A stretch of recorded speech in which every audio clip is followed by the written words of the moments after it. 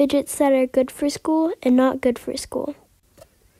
Poppets aren't so good for school because they are like really loud, so I don't really recommend them. Marble and mesh are amazing for school because they basically, like, they're not loud and you can fidget with them with one hand. Aaron's thinking putty is amazing. I don't really know if this is considered a fidget, but you can fidget with it, and it's fun to play with one hand.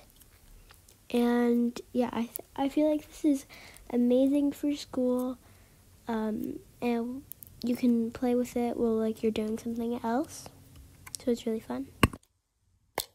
Simple dimples are not the best because they're kind of like poppets, or simple dimples or any dimples kind of, but yeah, they're really loud, and if they have this little keychain thing on top, it can make noise while you're like popping it.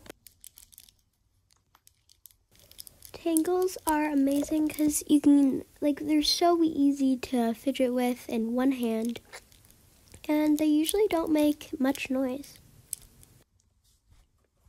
Monkey nails can be good and bad. It really just depends how you play with it.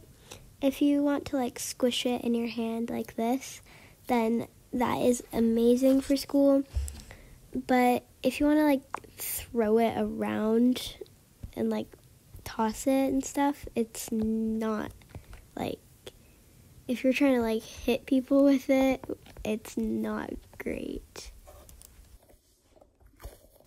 Last but definitely not least is a DNA ball. DNA balls are so fun. If they like get popped, they don't make a huge mess like some other stress balls do. You can clean it up really easily, and they're just so fun to play with. And yeah.